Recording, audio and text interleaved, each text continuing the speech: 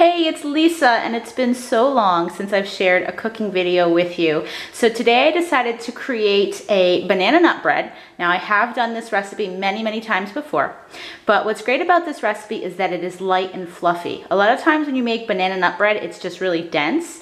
So this is a great recipe. Even if you're not a baker, you really can't mess it up. It's just so simple to put together. You won't be disappointed. So if you've got any bananas rotting on your counter, this is the perfect time to use them. This is the recipe you want to use them for. You do actually want to use bananas that are overripe, they've turned brown, you really can't do much else with them. Those are going to work out perfectly in this recipe.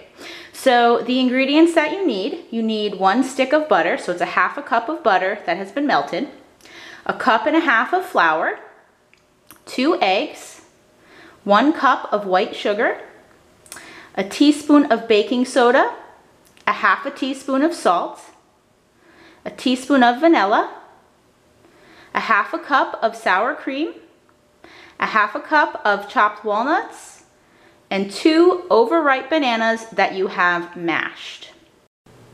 So before we get started, you're going to want to turn your oven on to 350 degrees. Step number 1 is to combine the melted butter with the cup of white sugar.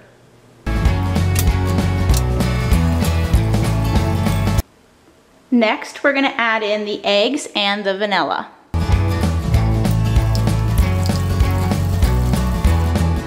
Now we're going to combine the flour, baking soda, and salt and add it to the mixture. So I've already combined it, and we're just going to add it in here and mix it as we go.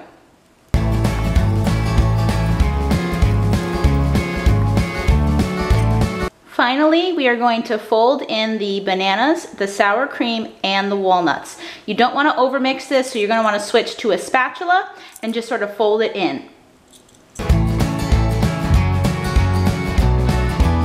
All right, there you have it. It was really simple. Everything came together in one bowl, so it's not a lot of mess to clean up. And the original recipe did call for this to go into a loaf pan. You would just spray the pan with some cooking spray, and then it suggests you cook it for an hour. Now, my experience is that it does need longer than an hour if you're using a loaf pan. So you want to keep an eye on it. Every oven is different. You may have it finished in an hour. You may need an additional 10 minutes, so just keep an eye on it. But I'm going to actually cook it in a 9x9 pan instead. So I'm going to cut it up more like a brownie rather than slice it like a loaf of bread. Here is the final product. So it took 40 minutes in the oven. It's nice and brown on the top. The inside is perfect. I did decide to sprinkle a little bit of walnuts on top because it was looking kind of plain. You don't have to do that.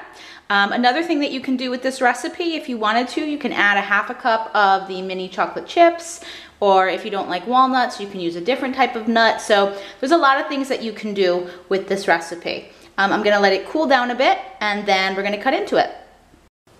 So I sliced it up so you can see what the inside looks like. It came out perfectly. It tastes great. Even though it doesn't look like a bread, you could make it in bread form.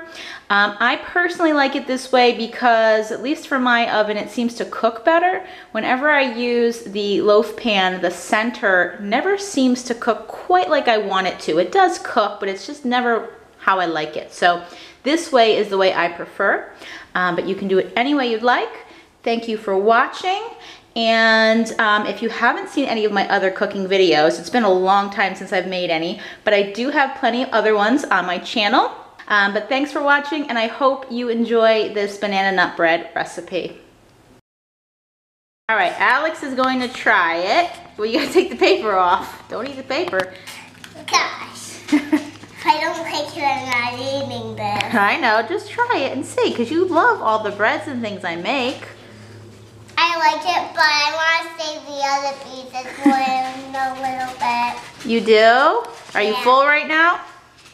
Yeah. But you like it? Yeah.